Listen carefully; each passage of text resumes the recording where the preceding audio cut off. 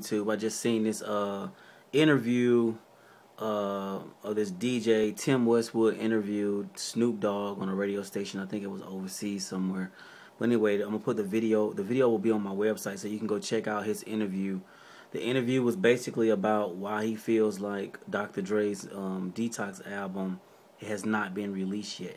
And he basically is blaming it on, he's basically saying that he doesn't have the right elements in place to create a hot album. You know, like he had RBX Daz, he had Corrupt, he had D.O.C, and then Snoop Dogg himself, who helped him create The Chronic, who helped him create The Chronic 2001.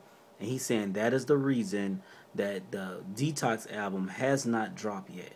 And I think I can kind of agree with him on it. He said he got the music, but he just don't got the right elements there to create a masterpiece.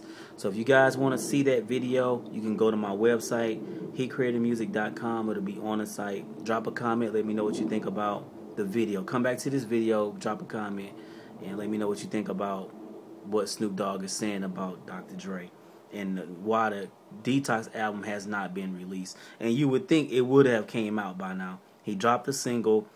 The album ain't dropped yet. It's taking too long. So that is the reason. Go check out that video and you'll see what he says the reason is. And I'll see you guys on the next video. DJ K is out.